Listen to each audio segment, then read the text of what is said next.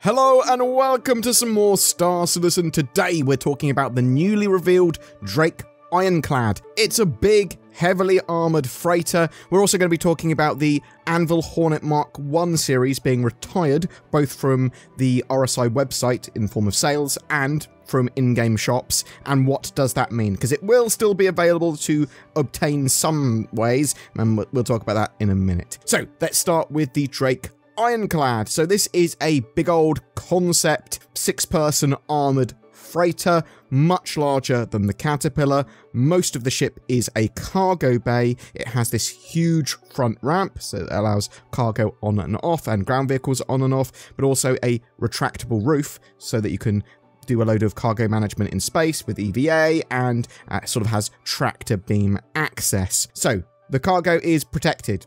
It's got a protected cargo bay. You can choose when to take the roof off, and it's well armoured and has a lot more weaponry than, say, a Caterpillar. It's got loads of engines. It's Drake. It's no frills. It's very brutalist looking. There are three main areas of the ship. The rear third of the ship is for the crew, accommodation and engineering, and then the front two-thirds of the ship are the cargo bay section. Sort of at the top of the ship, there's the command module, which serves as a cockpit and an escape pod for the ship. This should only be detached in an emergency, though. It's not supposed to sort of like just be casually detached as a little scout ship or anything. It's a, oh god, I need to get out of here. I need to jettison my cargo. I want to live. The command module will also be a thing on ships like the Caterpillar. They are building towards that. There are three main entrances to the ship. One from the command module. There's another one on the opposite side of the ship with the docking collar airlock, and then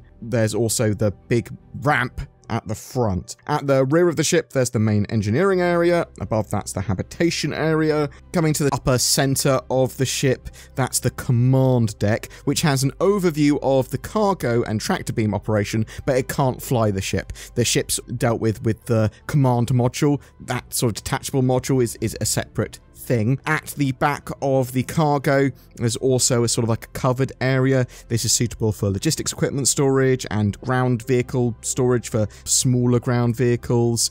And then you're into the sort of main cargo hold of the ship, which is most of the ship. There are long gantries each side of that as well that run the ship's entire length. At the front of the ship, there's a raised, secure cargo area as well, where there are individual cages for valuable cargo being able to be stored here, but sort of like in a much smaller volume. At the very front of the ship, there's also access to turret and tractor beam turret as well. The massive cargo space, ramp and retractable roof, as well as useful tractor beams, allow that sort of ship to be used as a hangar or norm up cargo vessels cargo really quickly and easily. It's sort of like a focused storage area that you can use for lots of different things, but obviously most people are going to use it for cargo. Some people are going to use it as a hangar bay for sort of like a mini carrier. CIG are exploring a military variant of this ship as well at the moment, so currently they've deemed that this military version a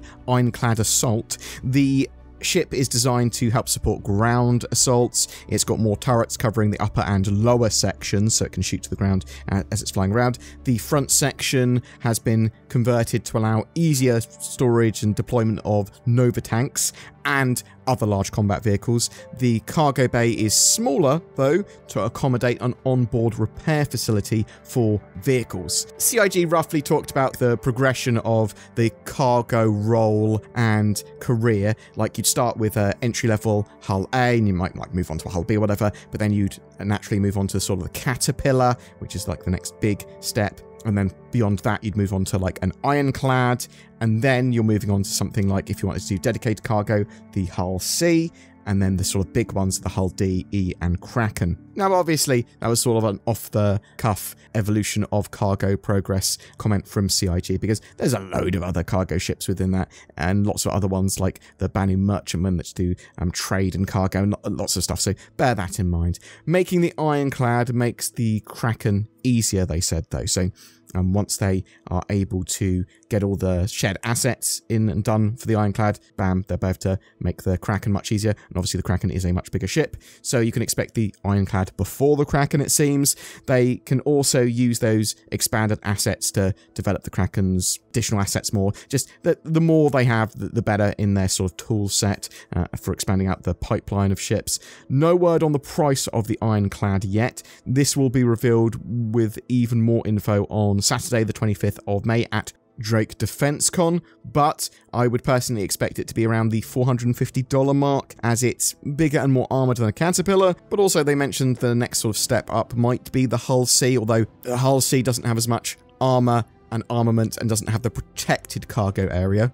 Also, you can't really deploy vehicles or other ships from Hull C. I'm sort of talking myself out of this. Maybe it's going to be around the same price as the Hull C, thinking about it. Yeah, maybe closer to $500 then. I'm interested to know what you think of that Drake Ironclad and what you think its price will be. Is it something that you desperately want to pick up? You love Drake ships or you love cargo ships and you're thinking this is absolutely awesome, or are you like, not for me? Or maybe it's one you'll get in game. When do you think it will actually be released? Because it is a concept ship. It does sound like maybe it will be released mid next year, question mark. We'll learn a load more about the Ironclad on Saturday with its price and some extra bits and bobs that probably weren't included in the Inside Star Citizen. But something else I want to talk about now is the Hornet Mark 1 retirement. So, Invictus Launch Week 2954 marks the final chance to be able to pledge for the classic Mark 1 Hornet series. It is getting removed from the RSI website in terms of being able to purchase it, and from in-game shops. It's also getting removed from in-game shops.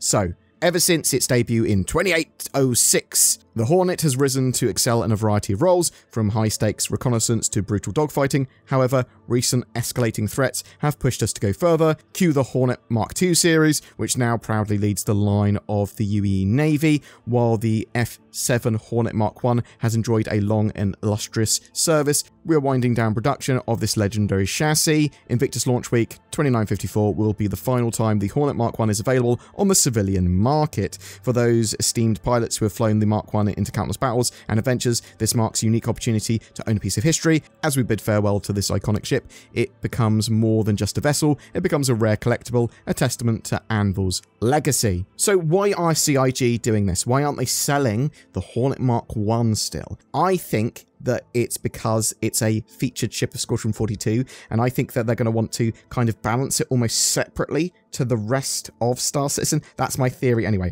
I think the Hornet Mark 1s and potentially some other ships that they might make version Mark 2s of will be lightly retired from the game, but they'll have them balanced in Squadron 42 and then sort of bring them back into the persistent universe. That's my theory on that. And obviously it allows CIG to have these sort of rare and collectible ships in game. They're not getting rid of them entirely.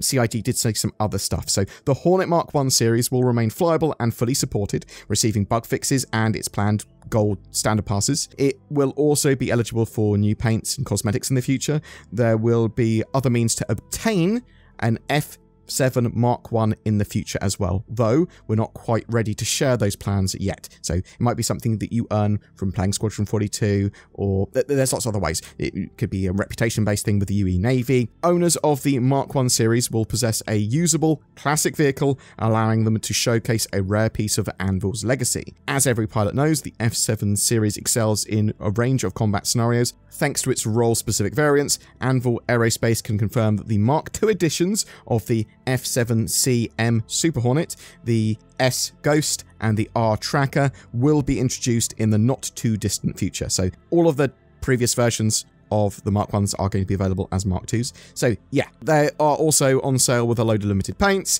until the end of Fleet Week. Players that had one in their web hanger before they made the announcement will receive a Killian Blue Hornet Mark I skin for free.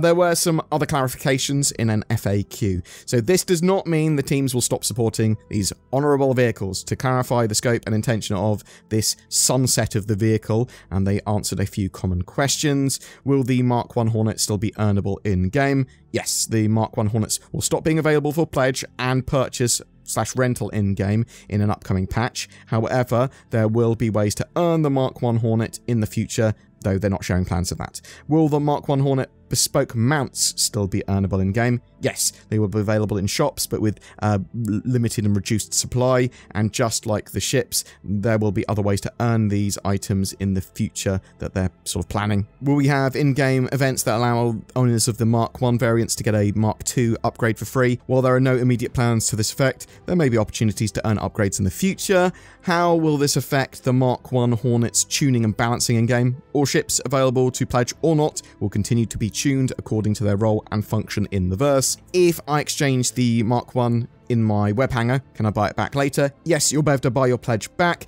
You can still buy back and apply your existing Mark 1 Hornet upgrades as well, and you can still upgrade your Mark 1 Hornet to other vehicles. I just found that really interesting. It is a bit of a weird thing that they are retiring that ship, but there probably are a lot of reasons, and as I said, Squadron 42 might be part of that. Also, them just trying to sell the new version of the Hornet might be part of that. They have always said that they wanted different versions of the same ship series in-game as they sort of upgrade to Mark 2s, Mark 3s, things like that. I am very interested on your opinion on this though. Do you think it's a great idea? Do you hate it? What do you think the reasoning behind that is? It's very possible that you get these sort of ships from doing military service or getting a good reputation with the UEE. Then you can go, yeah, I can buy some old military surplus. But whatever your thoughts or questions on the Ironclad or the sort of retirement of the Mark 1 Hornets, please tell me in the comments below. Something else that you should do down below is check out Beam. Beam gives you eye tracking using your webcam. It's a cheaper alternative to some other solutions, and you might like it, although it could be some sort of gateway drug into then buying yourself a load of Tobii eye trackers around you, so you're like a spider. Use the link down below and the code StarCitizen to get 20% off. Something else you might want to consider as well, NordVPN, best darn VPN that I've ever did talk about in today's video. It gives you better accessibility, privacy, and security on the interwebs. Just use the links below or go to nordvpn.com/BoredGamer. I use my NordVPN through a little extension on Chrome. And you could too, or you could use it one of the many other ways. It even works on your other devices as well. I mean, not all of them, that would be mad. Like, it doesn't work on my toothbrush. I've gone off on a weird tangent.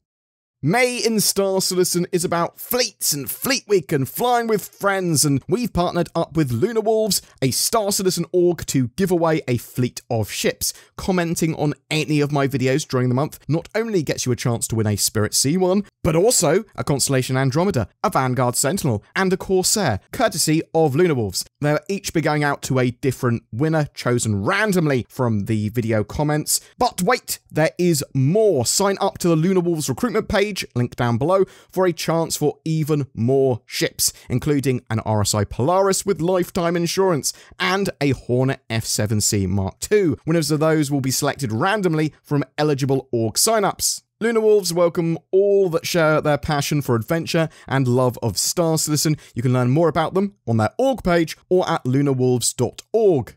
If you would like to further support our channel, please like, subscribe, comment, share these videos. And if you'd like to go the extra mile, and I would love you to, please consider becoming a Patreon or clicking that join button under my videos. It goes a huge way in allowing us to make daily content and keep the channel going. You'll get some exclusive content from that as well, anytime soon that I can actually put it out, as well as help evolve the channel with polls and suggestions and that sort of stuff. Thank you so much for watching to the end, and have a great May. It's going to be a good one.